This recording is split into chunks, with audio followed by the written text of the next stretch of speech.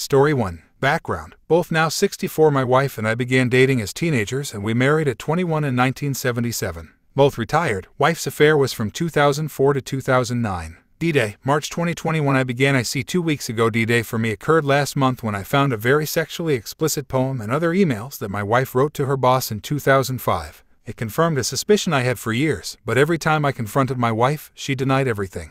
Now with undeniable proof, I confronted my wife and she confessed to having a 5-year affair with her boss, a man. I can't comprehend my wife having a multi-year affair, especially during the exact same time when I was going through some serious health issues. I can't comprehend during those 5 years she had both a physical and emotional affair with another man and likely looked more forward to going to work than coming home to share a bed with me. I can't comprehend I did not know about the affair. I just can't. I can't comprehend. So fling much. As I told my wife, had I learned of the affair during those 5 years, I would have filed for divorce. I would have been in my late 40s and would have moved on. At 64, however, moving on seems so much harder and even scarier. When asked if she was in love with him, her response was, I thought I was in love with him, but I wasn't. My true belief is if you think you were in love with a man you were having sex with for 5 years, then you were in love with him. Period. Be fling honest with me. I won't ask her to be honest with herself because in my heart, I believe she knows the truth. The affair ended in 2009 and it ended only because he retired. It's been just over a month since I learned of the affair, but my wife now tells me she refuses to discuss the affair any longer because it happened long ago and it's too emotionally difficult for her to discuss. WTF. Just like 2004 to 2009, it's apparently all about her needs and wants. I want my marriage to work. I'm just not sure if wanting will be enough, though. I can't imagine growing older feeling the way I've been feeling over the past month. I just don't know how to deal with the depth of her lies, betrayal, and deceit. At 64, I'm now at a place I never thought imaginable and a future that seems so uncertain.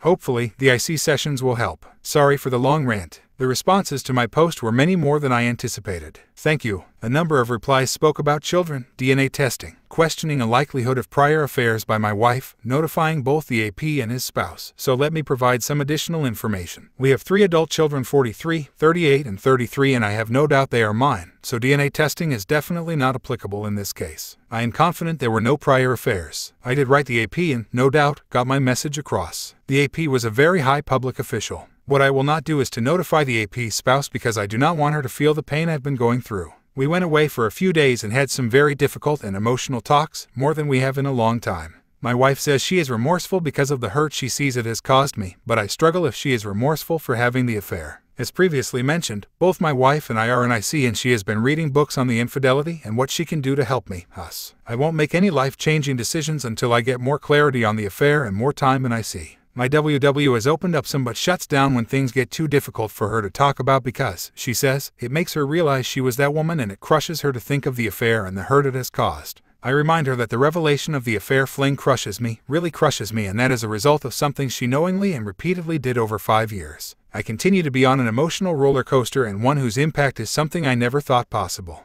My hope and my wife's hope are that we can successfully work toward what I know with all certainty is that I can't spend years on this emotional roller coaster. So I'm hopeful IC can give me hope, any hope, that I'll get to a place where it isn't in my face every moment of every day. I know it's going to require a depth of work and, yes, honesty. Once again, thank you. Story 2. A week ago, from today I had a sinking feeling that something was wrong. I did something I thought I would never do. I decided to go through my wife of 5.5 years' phone. I was stunned to find that she was texting another man whose name was vaguely familiar. As I scrolled through, I found he was asking her things like come back over today, and I want to have sex with you. I confronted my W immediately. She came outside with me to our usual stomping ground for discussions, out back deck over a smoke. She proceeded to lie all about it, saying he was her ex from before I met her 10 years ago. She was only in contact with him because he had a copy of a Sims game she wanted to get. I believed it all, but the next morning I needed to read more of their conversations because something didn't sit right with me. I went on her phone again and found she deleted the texting thread, but there was a message from him that morning on FB Messenger. She messaged him after our talk the night before telling him he went through my phone, and his response that morning was, "Why did he do that?"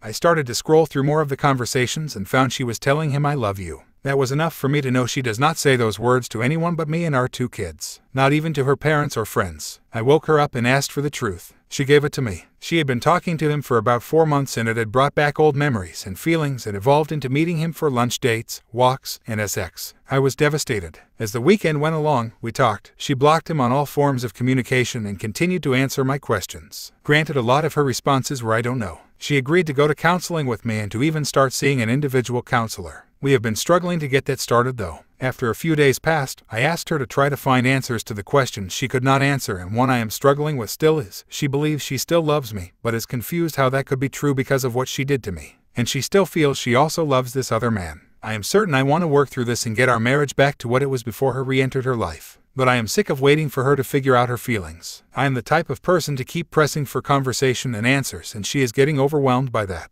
I feel like for my own health I need to keep things moving along, but I feel like I am pushing her away even more as I do. I cannot imagine life without her and how that would work with our 2 kids. I don't know what to do. The therapist I was able to talk with told me I needed to give her space, but I cannot even fathom that. She is the only one I want to talk to about my feelings and struggles with this. I want her to see it my way. I feel like if I give her space, she might see that as me backing away and conceding to her feelings for this other man. I can tell she is emotionally struggling some mornings, and I want to talk to her, but she gets angry and walls up saying, "It's nothing good and is just going to hurt you." I don't know what to do. Thank you all for your words and advice. Some of it is still hard to read, but I will keep checking back and rereading as we continue. I am still wondering now how the advice about living for myself and separating as much as possible physically applies with kids involved. I read the article related to the 180 and was still let without an answer. Examples: we have a wedding for my cousin this month, a festival her father has been running for 25 years. Date my ticket to see Frozen the musical next month. Some tickets to take our son to see a Thomas the Tank Engine live event,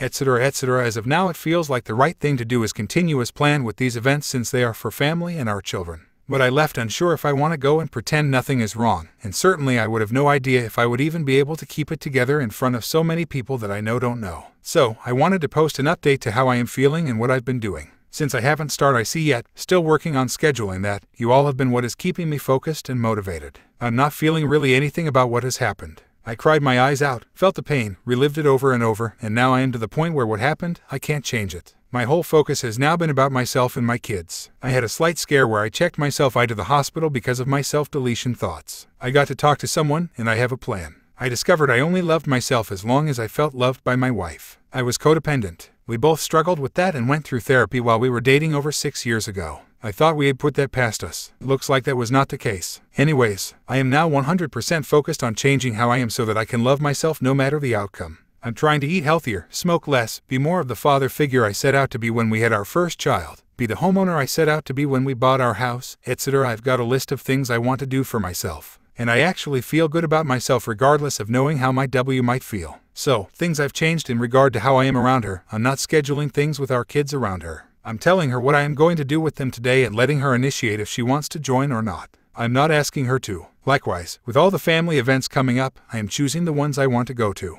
Along with that, if it's an event where it's with her family, I plan on telling her that in order for me to feel safe going, I am going to need to tell her family what is going on. I know you have all said I should tell whoever whenever, but I am not that type of person. I am very private and selective when it comes to my personal life. The other things I am doing is not initiating touch, which admittedly is the hardest for me. That is a huge part of the codependency that I need to learn how to move away from. A struggle I found with my focus on making myself better. I am doing a lot more of the housework that was previously left to her, such as dishes and cooking and picking up after the kids. I am worried she is going to see this as me changing for her since it makes her life a little easier. We are not sleeping in the same room anymore either, but I am the one that moved to the couch because we still have an infant in our bedroom that wakes up to nurse throughout the night. I'm struggling to know if that was the right decision. Lastly, when it comes to R or D, I am a firm religious believer that D is not ever the first or best choice for a family. This my immediate decision for our marriage is for life, and if she doesn't feel that way anymore, then she is going to be the one to end the marriage. That's not to say I won't kick her out if things don't change and she doesn't do everything I ask or put in the work to atone for what she had done. I made that clear to her. I guess one more thing.